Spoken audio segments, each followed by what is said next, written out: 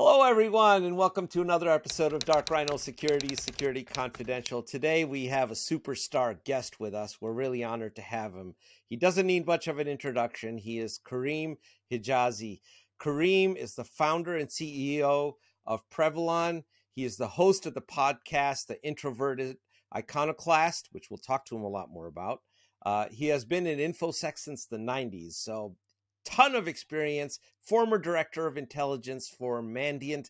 He's been on umpteen news outlets. You've probably seen him 1,000 times.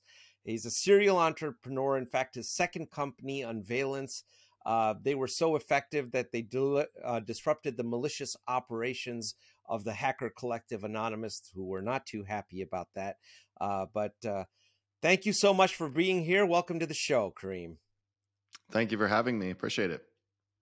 You know, we get several entrepreneurs on here, and they're all characters. I don't mean that. I mean, I'm one myself, so yeah. I know that profile well. But there's always such an interesting story, and I look at your background, and you have done everything from government work to consulting to working at some of the most prestigious cybersecurity companies in the world, and then built your own ecosystem. And what's your driver? How did you get into being an entrepreneur? I really want to know that. Yeah, really good question. And you know, funny, I don't get that question as often as you'd think. Not as direct. Really? Right? I get a lot. Yeah, it's interesting. I get a lot of folks that ask very specific, targeted, well, why did you do this specific thing, or what drove you to do that? But not the broad. And in fact, that's kind of a good question, because it segues into why I started the podcast and some other things that we'll talk about. But yeah. I think there are probably 2 or 3 things that are really key to my motivation and drive with this. And one of them was I watched my father, who was a businessman, do some pretty interesting stuff. Now, what's fascinating is it wasn't positive. I was upset with my father.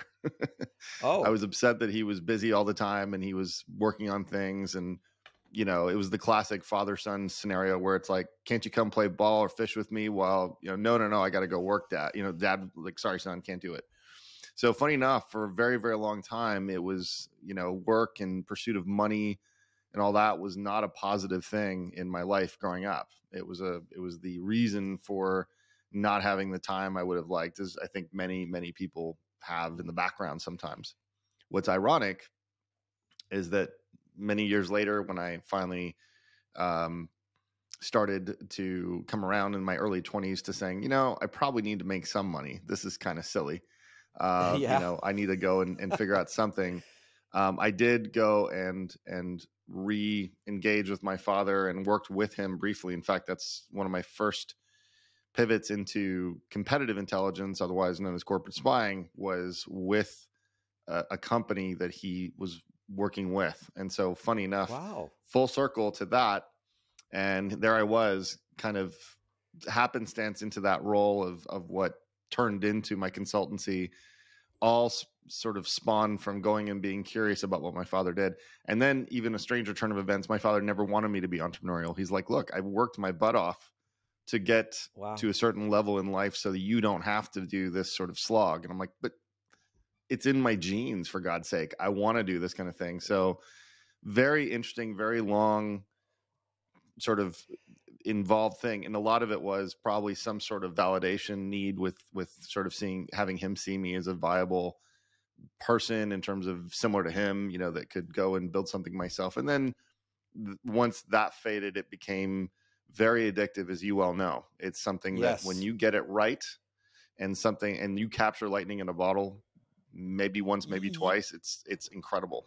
There's nothing like it. It is. And I think you're ruined. Yeah. You can't go work for somebody. God, no. Completely it's ruined. Over. Done. Absolutely. But you know, that is such a fascinating story. And I think it is, in my own experience, it has a lot of similarities to mine. It has a lot of similarities to a lot of other entrepreneurs. In fact, while you were speaking, that I don't know if you remember the song "The Cat's in the Cradle." Oh man, but legendary, legendary, yeah. Right? It totally comes full circle, right? I It mean, in does. the end, the child grows up to be like their parent. And I think maybe I'm getting a little off topic on this, but maybe we've lost a little bit of that in this world today. I would agree. Yeah. And I don't know if that's a good thing. It's children, if their number one role models become their parents, in a lot of instances, I think that might lead to more good than the bad. Oh, and we've couldn't lost agree more. a little bit of that. Yeah, no, I agree. And that's why the answer is a little different than what you hear in the generic answers of, oh, well, I knew I wanted to make a ton of money and I wanted to be, rich and I had these ideas. Well, that's all there, but that's not the driver. The driver is an emotional driver. The driver is something that gives you some sort of feeling and, and like we talked about, you don't have that feeling until something works. And then when something works, it's even that much more catapulting into the next phase of things. So per your statement about cats in the cradle, my kids are doing what I did to my dad, which is, well, can't you do this? I'm like, no, sorry, I'm busy. And I was doing that for many, many years. And now I'm finally changing that methodology around, actually, to be honest. So I'm shifting from being so explicitly focused on work to focused on personal well-being and things like that, which is a big thing that gets forgotten about a ton with entrepreneurs as well. So that's that could be a whole show in its own right, by the way. It absolutely can. And we'd love to discuss that. We've had some very interesting topics in that regard. And it's a big part of entrepreneurship. I mean, when you look at it, there's one thing to have the knowledge in the area in which you're pursuing. But I think even bigger than that is dealing with those fears of failure, jumping into the unknown. You're betting on yourself. In fact, since we're there, I got to ask you, do you have any advice on that for anyone that's thinking about taking a huge step in that direction?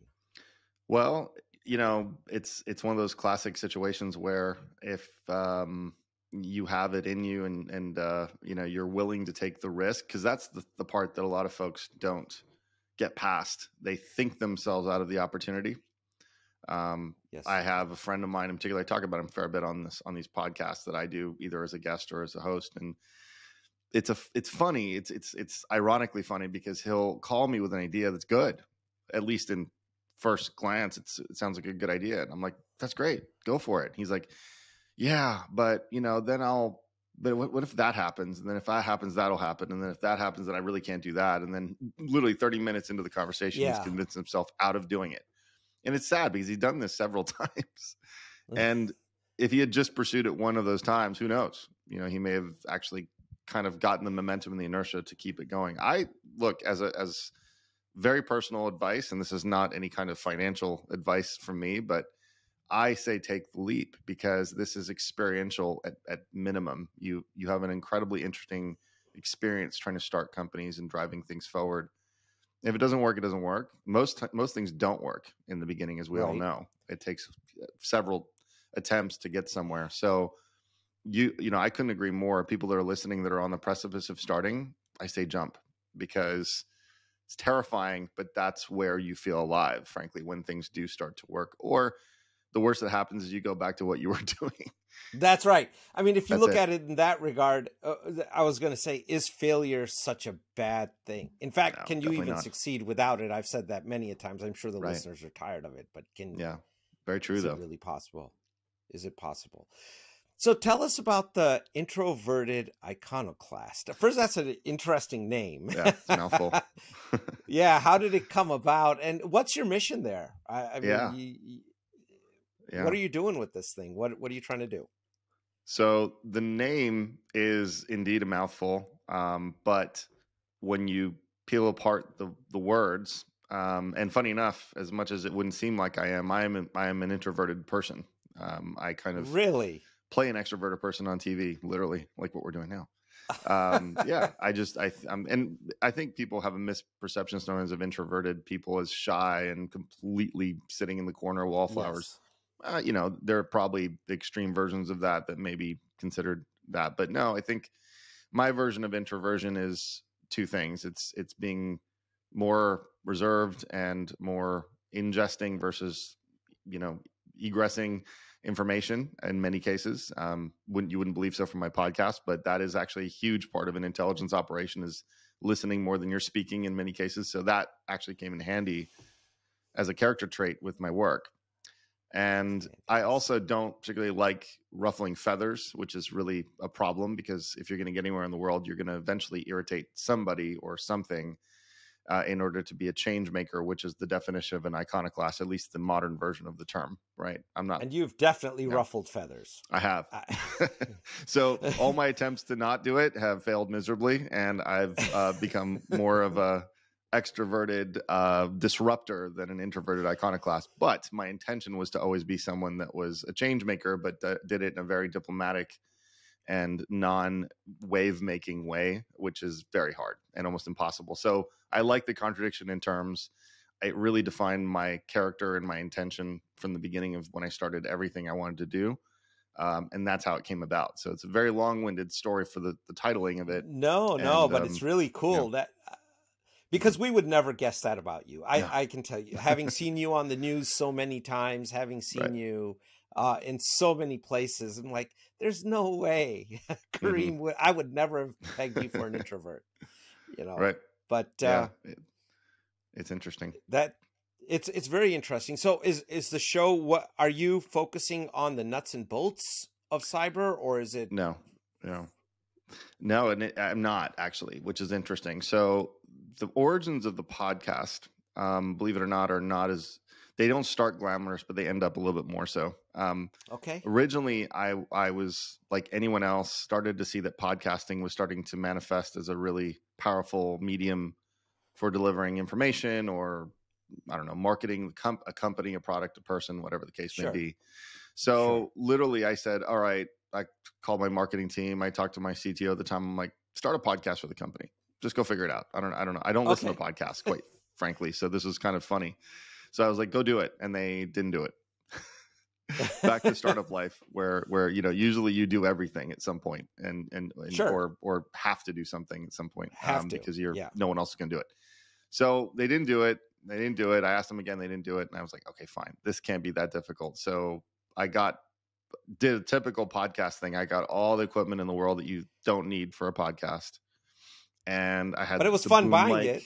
Oh, it's fantastic. I looked set up. I had the switches and dials and mixing boards. And I was like, what the hell am I going to, anyway, all that set up. Well, you should see Emily's room.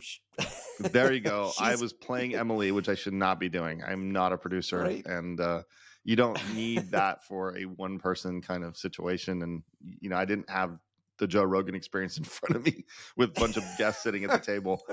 But what was interesting was I did the classic thing, even as a seasoned entrepreneur. I got all set up and then I stared at the empty mic and I didn't have anything to say. And then I started to figure out like, okay, well, let me start talking about some things. And I did a couple recordings that were nuts and bolts recordings. They were they weren't technical, but they were boring. They were just nothing you wouldn't hear elsewhere, and nothing you wouldn't hear in my interviews with media, which I have to be pretty structured and scripted in some cases with those. So I was like, why would I want to put something out like this that you could probably just catch me on Google or YouTube doing, right? Not even mine. And that's when it occurred to me that I always wanted to do some sort of a memoir of what's happened, what we'll talk about through this episode, right? And I thought, this is a good medium. Let me try that out. And so literally the first, I think, 4 or 5 episodes of this podcast was a basically recollection and storytelling of my career, of how I got to where I was in sort of short form. So little vignettes of what happened, literally everything from jumping from a bartending job to literally being a corporate spy inadvertently, not even intending to get into that world, then turning into a counterintelligence pro, and then moving into cybersecurity. And so I did it over the course of, I think, 4 or 5 episodes, and I was hooked on my own podcast. So I got excited. That's very cool. And that's how it all came into being. But to answer your question a little bit more deeply about where it's going and what its purpose is, I think it's still coming into focus because I did indeed move into interviewing folks similar to what you're doing.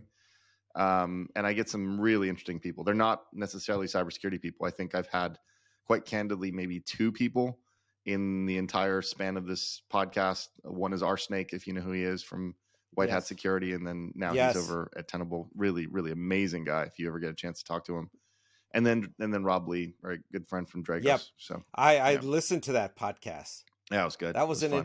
that was an interesting one. Yeah. Yeah, and we've had I'll tell you, we've had laughter yoga coaches on. We had the brand awesome. manager from Procter and Gamble on. We've had New York Times best-selling authors. Yeah. Because while they may not directly be in cybersecurity, there are concepts that they're putting forth that are absolutely relevant. When you look at counterintelligence and you look at understanding your adversary, getting into their mind and creating defense in depth, those are big, broad brush conversations. They're not Agreed. Pure nuts and bolts. And I think they're a lot about mindset in many ways. And if the mindset doesn't exist, the execution is going to be pretty mediocre. And we see a lot of that out there in the industry. Yes, very much so. So yeah, please do that. I think that's fantastic. I'm going to tune in. I'm going to subscribe to yours to see what's going on. Sounds, and quite frankly, the other thing is that there's so many cybersecurity podcasts out there. Right. And it is in many ways, it's such a dry topic. It's the one thing I've been brainstorming with Emily and with some of our other marketing team members is we got to get this to a place where people are going to want to tune in. And I think that for the 50, 60-year-olds, unless they're truly interested in this and are going to we've lost them. But I'd like to get the younger people to listen in and develop that mindset. And if they develop that mindset, it's going to naturally lead to a safer world. Maybe not a perfect world, but a safer world. Oh, great. Yeah.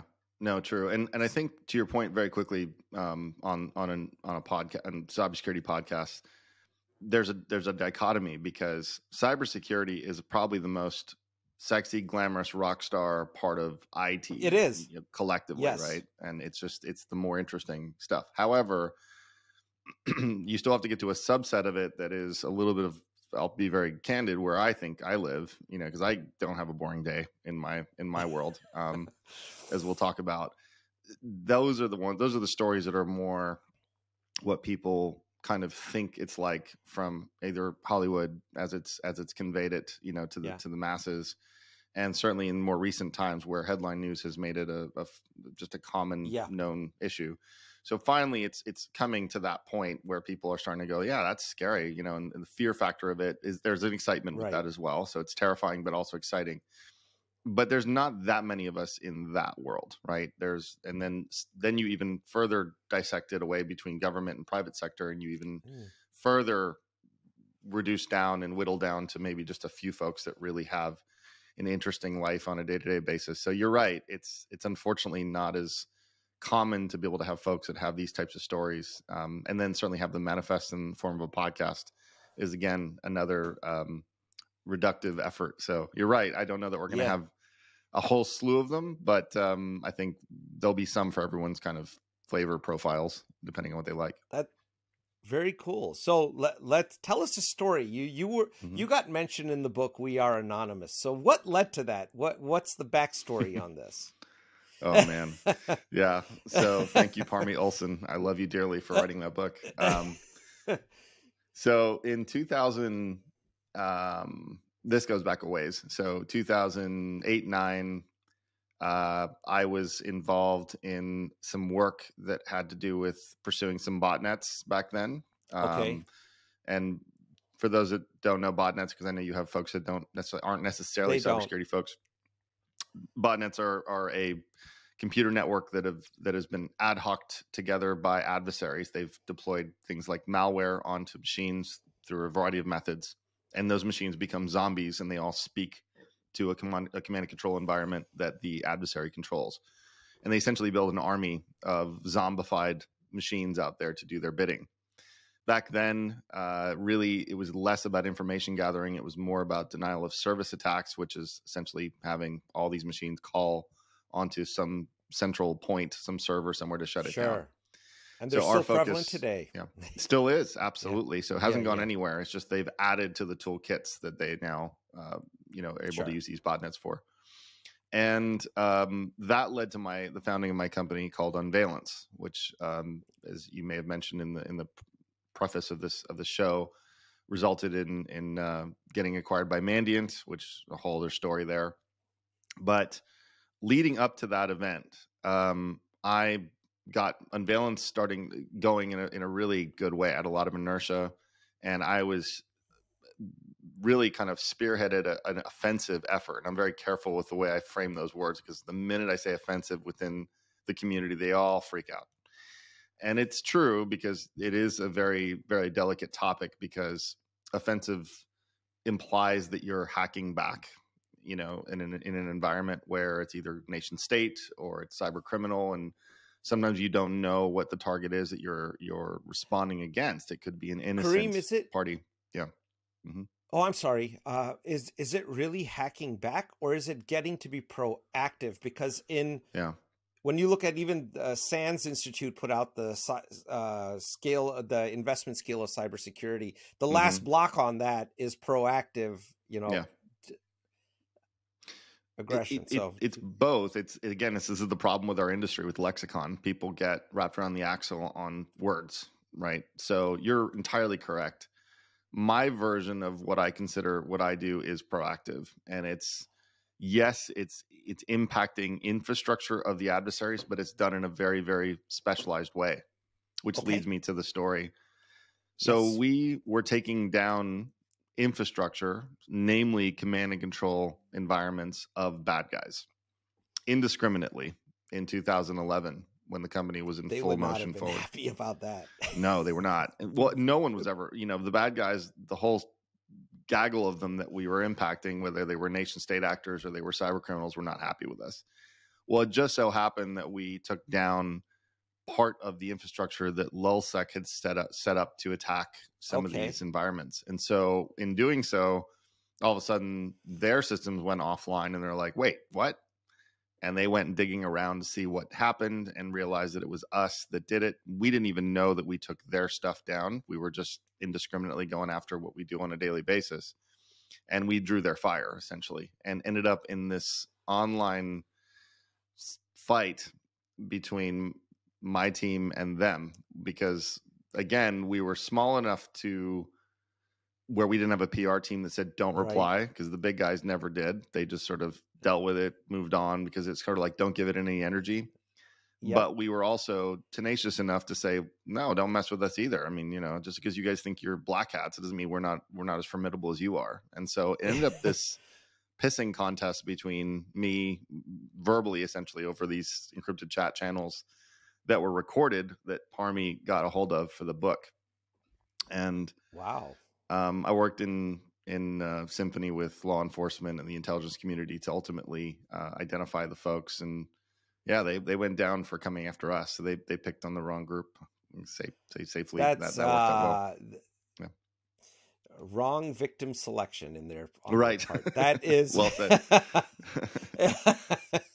It's rare that we get that side of the coin in our world in infosec, that someone actually did something to make the bad guy's life miserable. Because you always hear about, it seems like, look, you turn on the TV, someone's got hit with ransomware, someone's got data stolen. It's a constant ongoing thing.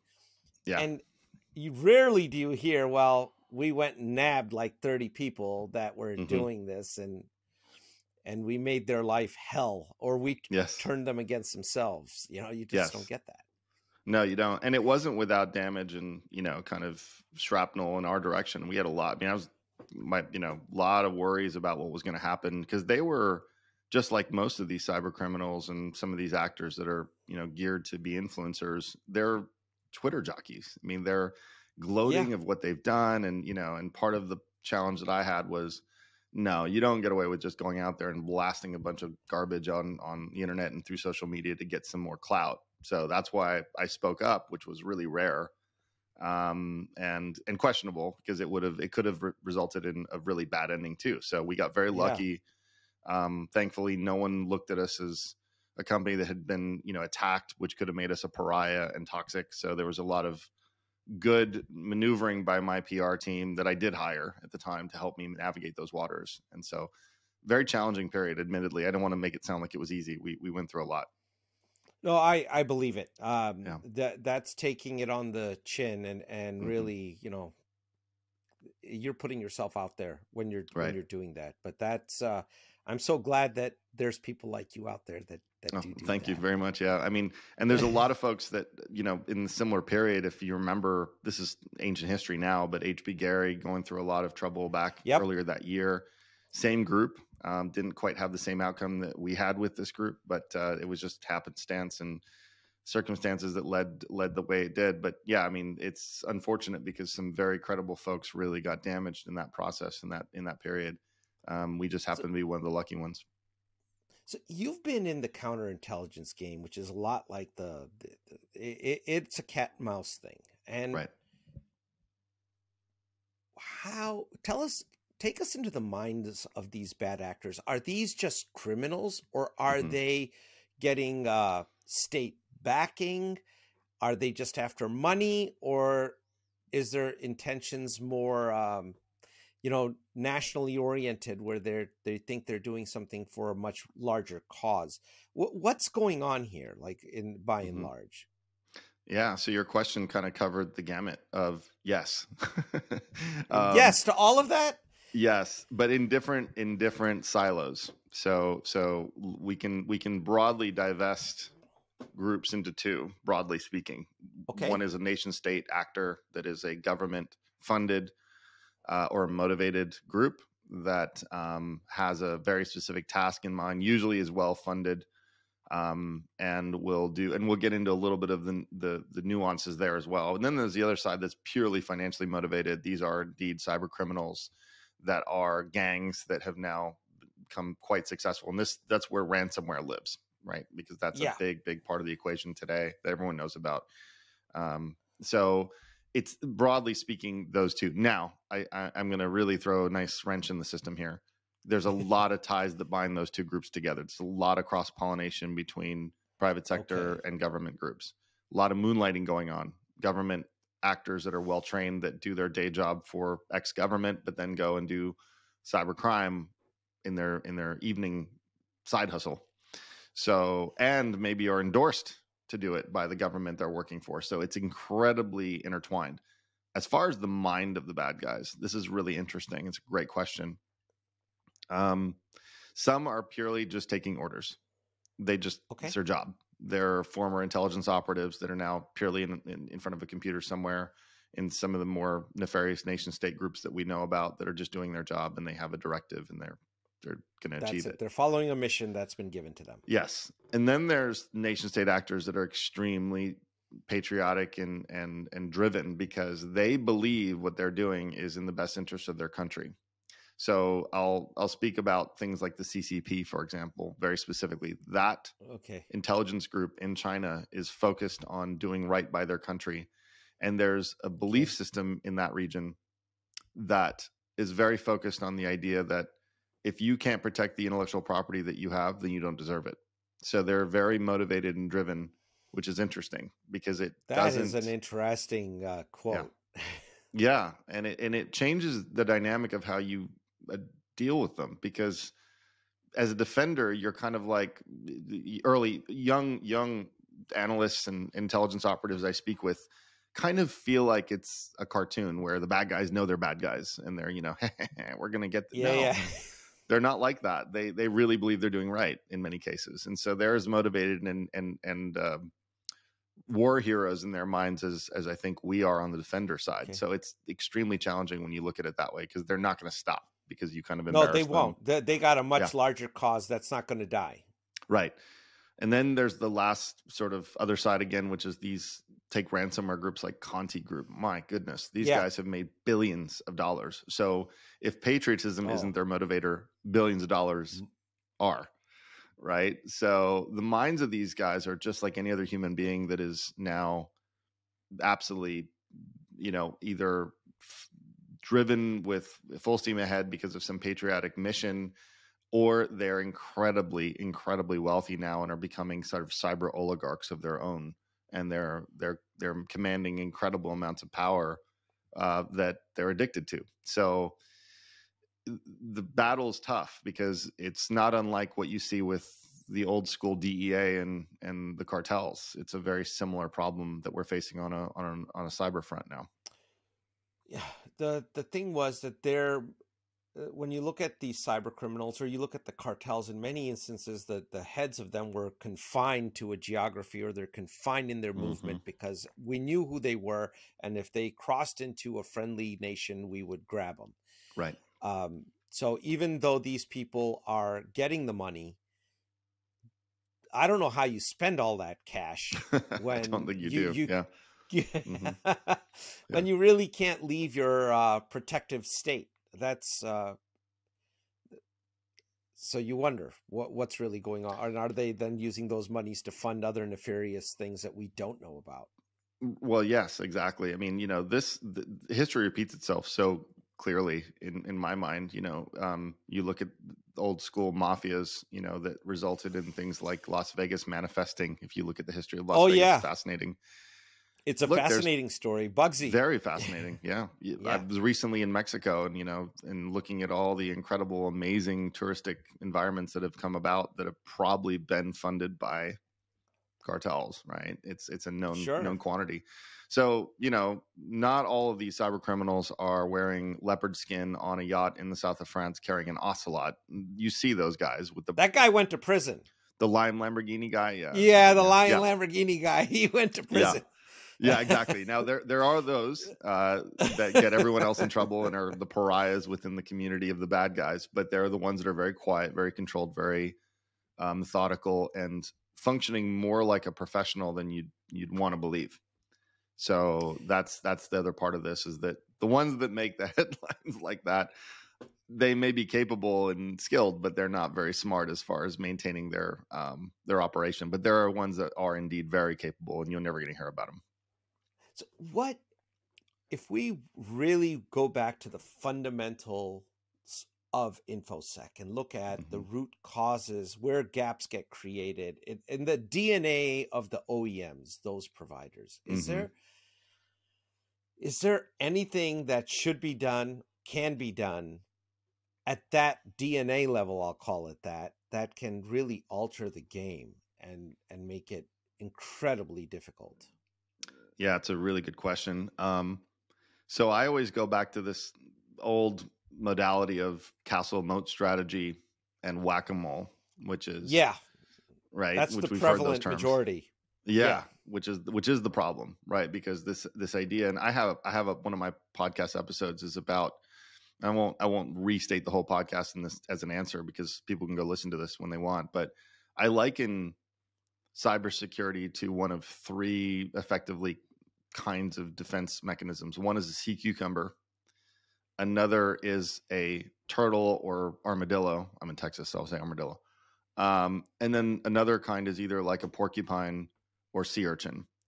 We need to strive to be more like a sea urchin or porcupine, not be a sea. And a sea cucumber, for those who don't know, its defense mechanism is to literally allow the predator to eat part of it, and hopefully the predator will leave enough of it alone so it can grow back. We're so pathetically on that side rather than the other. That's the problem. And then that's sort of just the general modality of the way we address things, which is to be defensive, not offensive in our protection, which is interesting. Okay. The other problem is the lack of ability to understand when things manifest, because you're essentially little Dutch boy with a lot of holes and too few fingers, frankly. And the issue is inevitably believing, like Kevin Mandiant, who's hugely inspirational to me and a very good friend, has been saying this for many, many years. It's not about if, it's when. And now the phrasing's changed to not when, but how long. It's not even about when. It's now, well, how long has it been there, and how long has it been dwelling within your environment?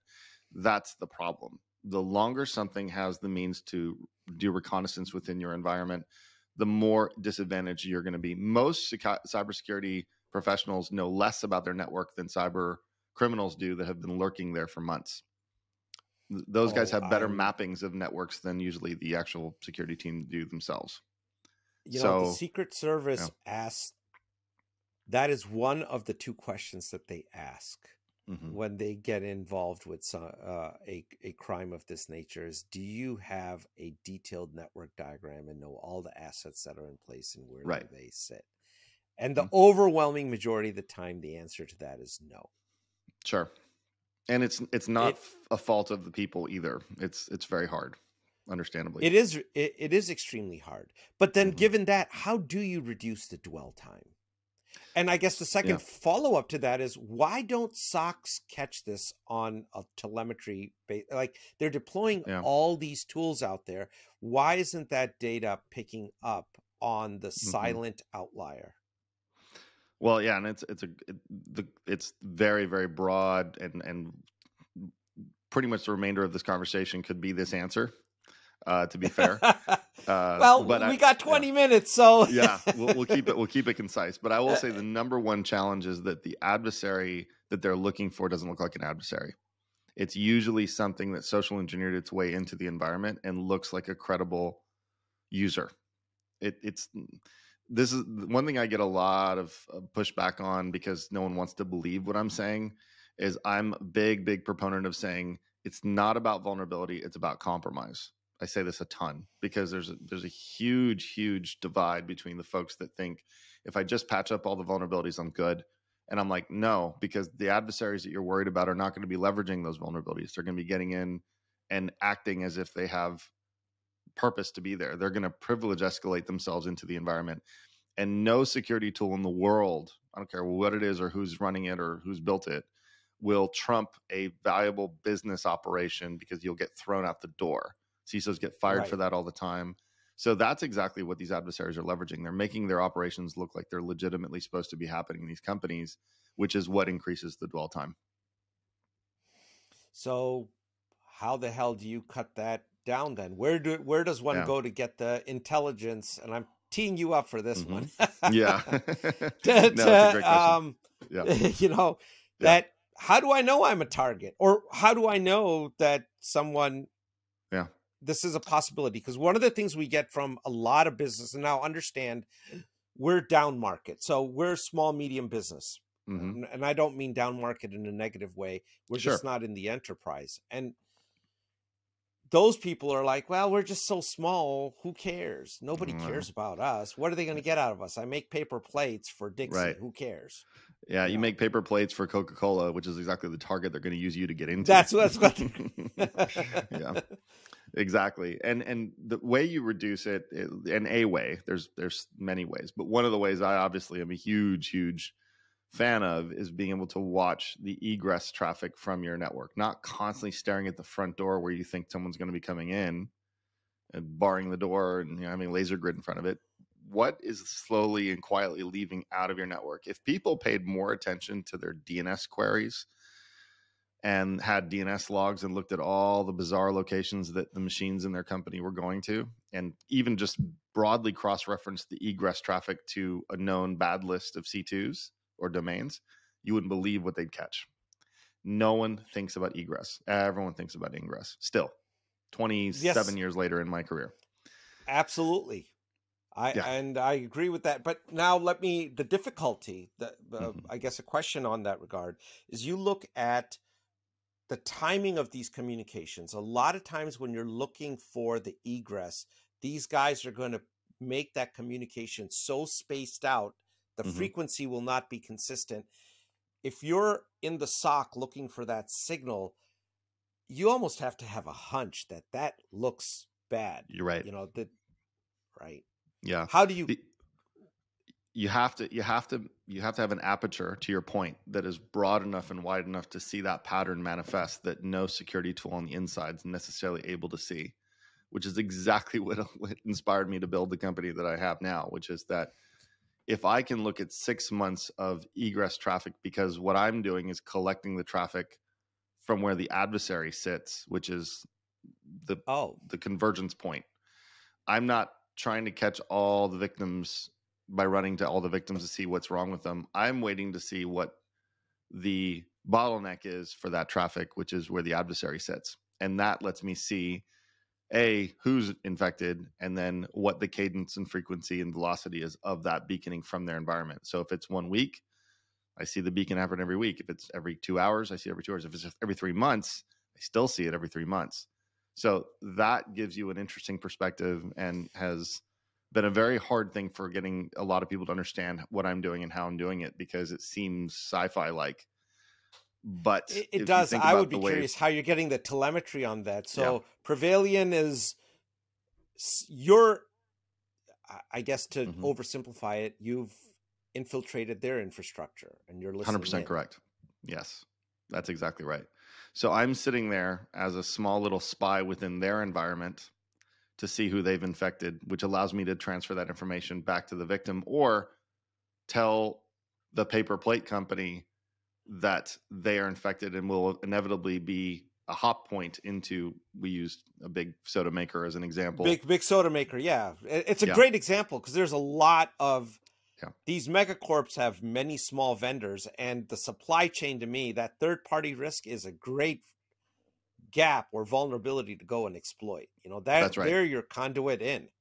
That's exactly it. It's the easy access in, because if you're going against all the security infrastructure that's been built up by an enterprise, but when you have one trusted channel of communication in, even if it's email from your third party partner, that's a supply chain attack. An email that comes from a small company to a big one is literally a supply chain attack. It counts as that. Exactly. So, and I take it the bad guys have the same issues in detecting you that we have in detecting them. So it's not obvious to them. That's right. They have the same, we impose a cost incursion onto their profit center by doing what we do, which is the way to get them to stop, actually, financially impacting them. Do you get threatened by these folks? I was going to say, I mean, they can't be taking this very lightly. No, they don't like what I'm doing at all. Yes. So no easy answer on this one. I have to be careful. There's also a certain amount of, I have to decide when not to do certain things. There's other challenges I have in my business as well, by the way, which is that sometimes operations that are meant to be happening, otherwise known as intelligence community operations, I can't tell the difference between that and an adversary environment sometimes. And so I have to make a really tough call on letting something be when I have a hunch that it might be an intelligence community effort versus a bad guy's effort. So we all kind of step on each other's toes sometimes. So bad guys, private sector companies like mine that are intelligence operations that are private, and then actual government intelligence operations that are legitimate but look really, really bad. So, and then we look bad to them. So we get chased around by the good guys sometimes, going that Prevailion stuff. They don't know it's us. They think it's a bad guy. So we're constantly, there's no good communication, just like what the government has to deal with. There's not any better communication between private and public sector either. So yes, it complicates and compounds the problem even further with the threat factor, which is the last thing I want to do is irritate an intelligence community partner alongside irritating a foreign national government adversary. Oh, I think what the GRU had 5,000 PhDs, something in that neighborhood, that wake up every morning trying to figure out how they can destroy a computer system. So that's an adversary you don't really let sleeping dogs lie, kind of a thing. Yeah. With that. Yeah. So I know this is going to be a sensitive question. So if you can't answer it, that's great. But is there any clue you can provide? How are you getting the telemetry? I mean, how's Prevailion doing this? Like, and you're not wearing orange. So true. So So it goes back quite a ways. I mentioned earlier in the conversation, I was part of an effort, public-private sector effort back in the 08-09 timeframe. And in that timeframe, I was able to establish relationships and a methodology that allowed me to infiltrate and quietly and silently reside within some of these environments. And that is a capability that I kept fostering and growing and nurturing. And now I have this incredibly vast connectivity network that allows me to get that intel. So it is proprietary. So to be clear, I'm not just going scanning through IOCs or open source intel and figuring this out. I'm not looking at net flow, which is what most people are thinking I'm doing by now. They're listening to this that know kind of how this works. That's not what I'm doing. I'm not looking at passive DNS and making some sort of inference that it's malicious. I'm actually seeing the beacon come from the malware in an environment to its command and control environment, because I am becoming part of that fabric of the adversary. And that is a very interesting way to do it. You know, you remind me a lot of the Cold War days when we actually had real humans in the field that became the fabric of another nation's infrastructure. And that's how we gathered real intelligence. Exactly right. It wasn't just from spy satellites or drones, but it was actually people building relationships. Yes, that's exactly it. To use the terminology, I'm probably as close to real human in the SIGINT world as you get. So yeah, in a lot of ways. But that's well said. I use Cold War analogies a ton, by the way, in my conversations with folks, so they can understand what I'm talking about. So, you know, speaking of which, when you look at the Cold War, there was always this whole concept of mutually assured destruction. When we look at the capabilities of cyber malfeasance, bad actors, and what they can do, is it real that the capability exists to completely shut down a nation's infrastructure?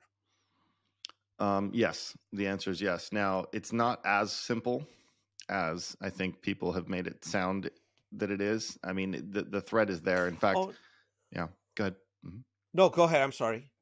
I didn't mean to interrupt. No. It's really fascinating. This is actually a good part of the conversation I had with Rob Lee from Dragos, because he's incredibly tuned in to this particular issue, right? Because his firm is explicitly focused on ICS and, industrial control systems and operational technology. And we got in this conversation because he actually said something very positive, which I liked. It was a nice change. It was a departure from the normal doom and gloom, which is we're all screwed. This is all over. The power grids are one ping away from going down. Or one solar flare, which we can't do much about. There you go. Exactly. This is when the sun starts to hack you, it's over. Yeah, it's over. Yeah, but yeah. But his point was that, look, we do a fairly good job of defending in that regard. But he did concede, and he agreed with me that unfortunately a motivated group that wants to come in and do some serious damage. I mean, look, he admittedly knows that he wouldn't be in business if this wasn't a legitimate problem.